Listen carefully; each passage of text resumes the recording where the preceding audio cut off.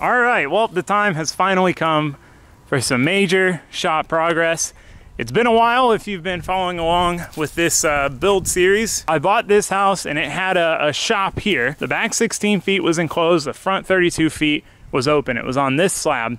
And the idea was to close it in. And after a long time of trying to get a permit and it just getting more and more complicated to try to close in an older building and bring it up to code, we decided it was really cheaper, easier, quicker to just tear the whole thing down and build a new shop. So that's what we did. It's been a couple days tearing down the old building, saving what we could to go to other projects. And then we got this new building installed, and that's pretty much all that's been done up until this point. So it's a 30 by 48 with 16 feet walls. So what we're doing now, the next project on the list is insulation. So we're gonna be closed cell spray foaming the whole building. We're doing 3-inch thick spray foam, and the idea is to bring it out flush with these beams, so we'll have a kind of a flush wall, an even wall. We're also going to be doing there's a fireproof paint. One, it's fireproof. Two, it's a much better finish. It's a finish you can clean as opposed to the bare foam. So with all of that, we're hoping the walls will look decent. We were originally intending on drywalling it. The difficulty with that is we would have to build some sort of framework to attach the drywall to. Since these beams are as much as 5 feet on center, you couldn't easily attach drywall. We would have to build a substructure. So as that kind of got more complicated, we decided to spend a little more money on the spray foam, which is more functional, have it better insulated, and with the finish and everything, it should look okay. At the end of the day, it's a shop. I want it to look nice in here, but I mean, most of the walls are gonna be covered with shells and stuff, and we're gonna hang pegboard up. So that's the idea. Hopefully it turns out good, but first we've gotta get this thing ready. We have to have this completely cleared out before they get here tomorrow. So we gotta start moving some cars around. Ben's taking the old Z06 vet shell. These all run, fortunately, but we just gotta do some shuffling and some moving. There's a lot of junk basically turned into storage. I tried really hard to avoid putting stuff in here because I knew it was all gonna have to come back out, but inevitably it just fills up. So now we gotta clean it. So as I said, I was dreading this part of the process a little bit because I knew we had gone against my own rule and started putting a little too much stuff in here. It's just one of those things, man, when you're trying to work out of a 2-car garage and store a bunch of parts for a bunch of different projects between there and a container, you start to run out of room. So we were gonna have to find places for all this stuff. Now, luckily, Ben was willing to take the old Z06 vet chassis off my hands. So if you watch regularly, you know we switched from this chassis to a steel chassis for our Corvette build, and this thing had just been sitting there, and it was the biggest thing we needed to get out of the way. So with that out of the way, we get some of the rest of the cars out of the way, and then it's just moving the last bit of stuff. So now we've got to move over the Garage Hog, the Vet project, the current Vet chassis. It's been hogging up the whole garage, and we've got to cram another car in there. So the car we need to put in here is the Safiro, because it is another unfinished project. So things aren't fully sealed up, things aren't finished up. It's just not a car you want to put out in the weather. I hate putting unfinished projects out in the weather because you don't know what might be open and get water in it, especially here in Florida. So we make enough room, we cram everything we have to in the garage, and now the shop is fully emptied out. It is as bare as the day it was built. Now, we still need to leaf blow it out and clean up a couple things, but I mean, this is pretty much as empty as this building's ever gonna get ever again, most likely. This is probably as empty as it'll be. So this is our last chance to look at it and look at the, you know, the look of the interior before the spray foam goes in. So with that done, the spray foam guys showed up right on cue and started getting to work. So this is when they went to their lunch break. I popped in here to check it out. So they've got most of the bottom of the walls spray foamed. You can see the little mounds of spray foam, and that's from them getting the spray settings just right. So trying to figure out the lay pattern. And it's interesting because this stuff lays down pretty warm. So when you touch it, even an hour or two after it's been laid down, it's still pretty warm to the touch. So far it's looking good, and this is at the end of day one. So as you can tell, I mean, they made a lot of progress. They got this project done really quick. It's one of those things you don't really know how long it's going to take until they actually get there and start doing it. And you don't really think about how much surface area needs to be covered until you start looking at it part way through. I mean, between the roof and the walls and everything, it's a lot of surface area to spray with 3 inches of thick spray foam. So they did a good job taping everything up. We tarped over the lift just so it wouldn't get messed up. You got a couple more mounds there where they tested that, and spraying the paint as well. With that, it's time to hold off and wait to see the finished product. All right, well, here is the finished product. A lizard just went behind my siding. I need to open the door, but it's so much nicer in here. It's drier and it's cooler.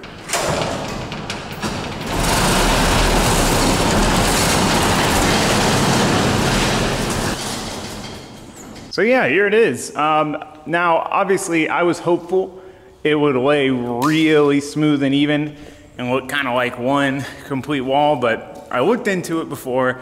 I looked at as many pictures as I could, and I couldn't find, you know, like one that was that smooth, especially when you started going thicker. If they did 1 inch and just kind of went over the beams and everything, it would lay pretty smooth. But once you start trying to get to 2 or 3 inch, it would always kind of look like this. But especially seeing it complete, I'm really happy with it. No, it's not, you know, like a drywalled wall, because they have to, you know, spray and then stop. It's real smooth in the middle and then gets a little, you know, a little bit. But as a complete, like as a whole, it looks so much better, and it makes this whole building just feel so much more complete inside. 1, having the paint, 2, having the walls full thickness. That was one of the reasons I wanted to do 3 inch, was just to kind of make it like an even wall up to the beams. So yeah, I'm really, really happy with how it turned out. So I had them do gray on the roof. I wanted to do a black roof, but they didn't offer black, and since I was getting it painted anyway, I figured might as well just do gray at least, and if I really want to paint it black down the road, I can. But if I don't have to and I'm happy with it as it is, then it saves me a lot of time and money having to try to paint it up there myself. So the idea is just to kind of hide the roof. Now the gray doesn't do that as well as the black does, but I think it helps. But yeah, no, I mean, it came out really good. Now we've got to do some stuff. So we need to put some insulation on the doors. We need to put brush seals. Because those are obviously going to be losing a lot of heat. You can see, you can't really see it with the doors open, but with the front doors, you can see the light just shining in. But yeah, it's spray foamed. I mean, all we're waiting on now is the electric. So I've got the ACs ordered, but we're just, all we got to get is that electrical permit. Well, we've been enjoying the spray foam, even though the shop's still basically a big storage unit, since we don't have power yet, so we haven't really been able to enjoy it that much, but it has been really interesting, you know, coming in here different times of days and different days, you know, really hot days, overcast days, to feel the difference. It is pretty drastic already. 1, the temperature difference, but 2, so much less humidity. It is far less humid in here. If I come in here midday, heat of the day, and all the doors have been shut, it is noticeably drier when you step inside. If you've ever been in Florida, if you live in Florida, you know the humidity is really the big killer. That's what makes it so miserable to work outside. So I am really excited for that, because we don't have any cooling going on in here. We don't have fans circulating air, none of that, and it's still night and day difference. I even took the scissor lift up to the top one day, middle of the day, and it's no warmer up there than it is down here. So really, really happy about that. Now, obviously, we have another big update. The big thing we've been waiting on, the electrical permit, we finally got it. Oh, finally, man, that has been, the waiting on permits has been the longest part. If you're ever looking to build something, whether it's a house or a shop or anything, just be prepared for that. I mean, I'm sure it's quicker in other places and slower in other places, but man, it takes a long time to get permits, and that is really been the biggest holdup in this whole process. I mean, it's taken us over a year from the time we committed to doing this, you know, rebuilding the shop, putting the new building up, to where we are right now, and probably 7 months of that has been permits. We did have to wait a few months for the building to go up because they were behind on material shortages, but the permitting has been the toughest part, and it's the most stressful part because you don't know what's gonna happen. It's outside of your control. There's really nothing you can do about it. So point is, fortunately, we finally got the electrical permit, and the electrical has started to go in. So my electrician, Doug, super cool guy, he's been working out here. So we got the box in, we got conduit running across the top and down to that side. So we'll be able to have 240-volt outlets over there. It runs down the ceiling here for our lights and such. It's over there to our lift, the light switch over there. And see, he does a really nice job with all the conduit. that was one of the reasons we decided to go spray foam, was instead of putting the electrical in the walls and then doing a little bit of spray foam and then doing drywall, that would have meant we would have to wait until the electrical was finalized before we even started the spray foam. So it would have delayed this process another few months. So that was part of the reason for doing it this way, and I think it looks great. I like the way it looks on top, and it's really easy to add anything in the future. It's not gonna look out of place. We're not gonna have recessed outlets and then outlets on the wall. So yeah, they've got most of that done. I think most of the conduit is ran. They've been hampered a little bit because I haven't really been able to make up my mind on where I wanna put things yet, because I mean, keep in mind, there was a wall here for the entire year I worked out of here. So I'm having a hard time visualizing where I'm gonna want things to go, and it's gonna be hard to tell until I start putting stuff in here. Now, one thing we did figure out is we're gonna put the other lift here. We have another lift, the exact same identical bin pack lift. That's gonna go right next to it. And then we're gonna have some dead space here up until the walls here where everything's gonna be stored up against the wall. So what I wanna do is put my welding table in the middle here somewhere, maybe right here.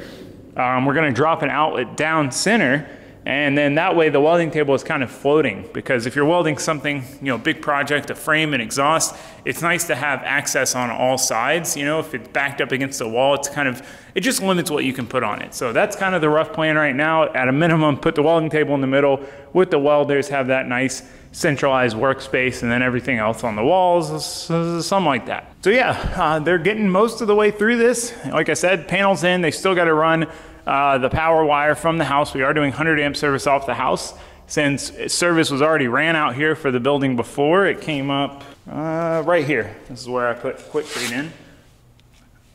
So now obviously it's gonna come up into this panel. So we're doing 100 amp service. Now it would have been nice to go with dedicated service from the power line, you know, run a meter on this and a meter on the house, but that was gonna take a lot longer, be a lot more complicated, and I just wanted to get it done. So I think the 100 amp service should be plenty, since it's just me working in here at most, me and Josue. It's not like we got 4 people and we're running multiple different high current things. Like, we're only gonna be really running one high current thing at a time. So I think it should be fine. It should be plenty. It had 40 amp before and we got by just fine. So on top of the electrical going in, we also got our AC units. So I debated on what to do AC wise in this building. I was torn between conventional and mini split. And what really sold me on the mini split is, one, the DIY aspect of it. So this is Mr. Cool's DIY series. Super simple. We've got our outside unit. We're gonna put this somewhere outside. We can mount it on the wall. We can put it a bunch of different places. Then we have our inside unit. So we just put that somewhere, wherever we want it, mount this, run power to that, and then it comes with 25-foot lines that are pre-charged that we just hook up, boom, boom, and then we're done. Easy as that, total piece of cake. The other big thing, probably the single biggest thing really, was the power draw. So the mini splits are more efficient and they require a lot less startup current, and they're quieter overall, which would be nice. So that was a big thing, especially considering that we're running power off the house, which has its own AC unit that draws a lot of current. I wanted to kind of negate some of that here with these. And from what I've seen, the mini splits definitely seem to be the way to go for stuff like this. So we have two 36,000 BTU units, which should be pretty stout. They come with all the fancy smartphone control stuff. They come with a thermostat, and you can control them on your smartphone, which will be cool because we can do stuff like, let's say, put a smart thermostat in the house and then have it to where, you know, we set it for these to come on a certain time, an hour or two before I'm gonna come out here to kind of pre-cool the place, and at the same time have it start turning up the AC in the house.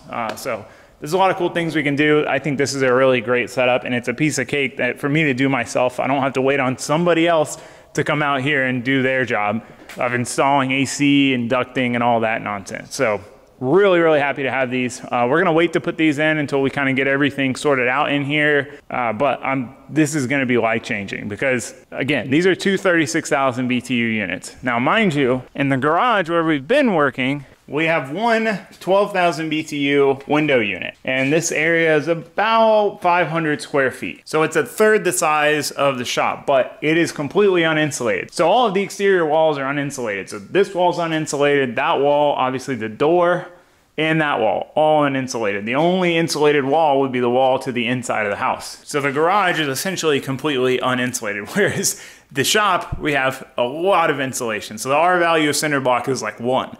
which is the efficiency rating, right? The R value of the 3-inch spray foam is 21. So we're gonna have much better insulation.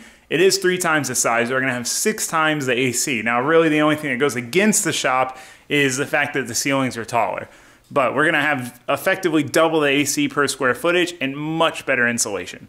So my hope is that we can keep it nice and cool in there. I mean, that's the goal. It stays pretty cool in there on a hot day. You would like it to be a little cooler, but it's still night and day difference from working outside. So if we can get this place down to 75 on a hot day like today, oh man, that's gonna be life-changing.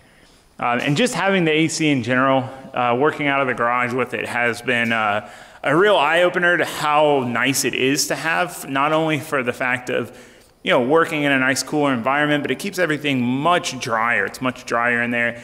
And it's just nice to be able to kind of shut the doors, keep the noise in or keep other noise out. That's another big thing that spray foam's gonna help with. I came in here one day during a pouring rainstorm and it was not loud at all in here. Whereas before, even a light drizzle and you could hardly hear, talking to someone in here because it was so loud. If you've ever been in a metal roof building in the rain, it is noisy. And we live in Florida, it rains a lot. So that's another thing I didn't even think of, but that the spray foam's gonna help with. So, I know it was a lot of jibber jabber, but we're getting there, man.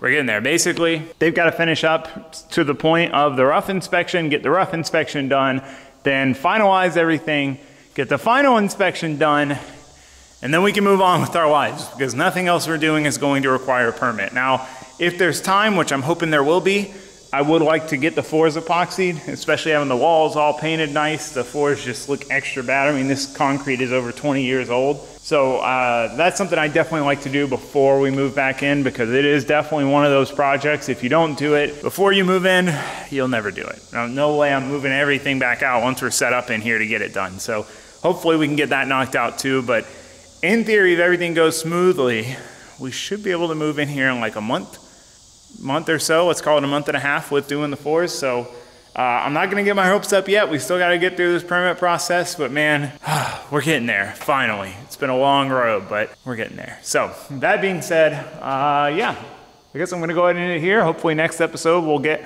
as much progress done as we did this time, and we'll be in here working finally. I don't mind the garage. The garage has been a great place to work, but this is just gonna be so much better. So I'm looking forward to it. But for now, that's gonna be a wrap. So thanks for watching, thanks for subscribing, goodbye guys.